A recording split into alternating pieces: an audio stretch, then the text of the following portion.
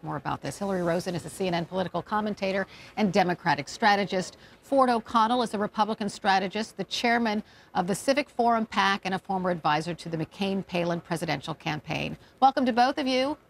Hey, Good Carol. to see you.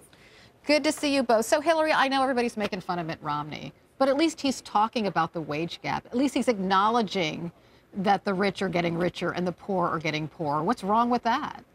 Nothing's wrong with it. In fact, I think all Republicans should talk about it, and they should also encourage their colleagues on Capitol Hill to raise the minimum wage, to pass the president's education plan, which would do the most of any program out there to get people ready for jobs in this new economy, to pass an infrastructure bill, which would help put the middle class back to work and fix our roads and bridges and airports. So I think what we're going to hear from the president tonight is actually those big picture themes, which is let's everybody be talking about what to do about those folks who have not benefited from this recovery.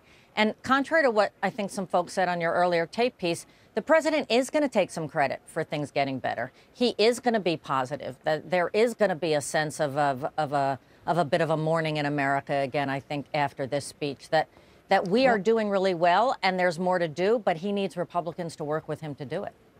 Well, Hillary, I find that quite humorous. Tonight, the president is not interested in compromise. He is in finding common ground. He is interested in trolling Republicans and trying to, again, paint them as tools for the rich. One would think after the historic midterm election we had, where Republicans gained control of the Senate for the first time since 2006 and increased their lead in the House of Republicans to a level we haven't seen since 1928, the president would be interested in finding common ground and actually improving economic mobility and stopping wage stagnation, which has occurred under his taxing and regulating economy. You guys basically under the delusion that we are one more tax hike away from prosperity, and that's just not the case. I do tip my hat to the president, though, for basically highlighting what most Americans are concerned about, and that's economic mobility and wage stagnation.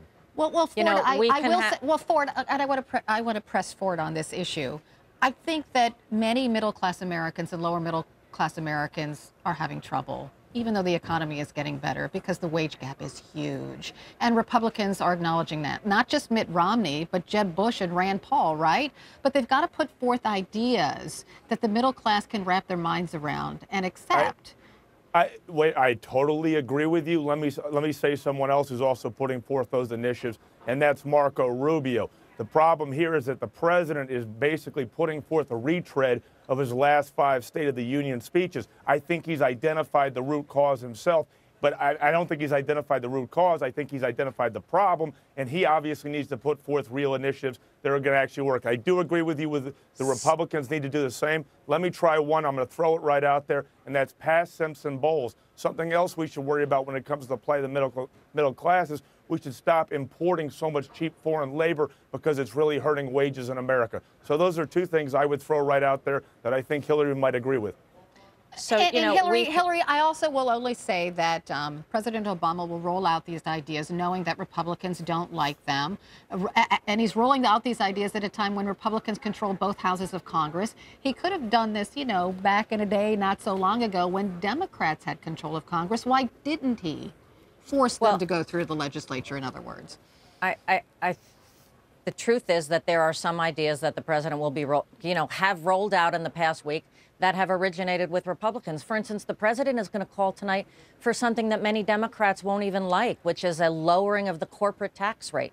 And that's, a brave thing for Democrats to do. So if Republicans respond the way Ford just did, which is trashing the president and criticizing everything he does, then that will end up being not a very productive year. If Republicans instead say, you know what, the president's trying to meet us part way, there are things we can work on together, and let's do that, that's what the country wants to hear. Wait a minute. I think that you've just taken what I've said out of context. What the president is proposing, particularly on capital gains side, is not actually tax reform. He's talking about increasing rates and opening more loopholes and making it more complicated. The president is not interested in tax reform. Yes, he does talk about it, but he has had opportunities, whether it's Simpson Bowles or other corporate tax reform, to do this. This is a situation where he's saying something good and it sounds great in front of the State of the Union, but he has no intent to follow through. I do think we should have corporate tax reform because I think it will help put America back. middle class back to work. You know, the president is giving out a program. He's laying out his values tonight. I don't think it's going to be policy heavy. I think it's going to be values heavy. And the Republicans are going to have a choice whether they want to engage or whether they don't. All right, we're going to have to leave it there. Thanks to you both, Hilary Rosen, Ford O'Connell. Many thanks. Thank you.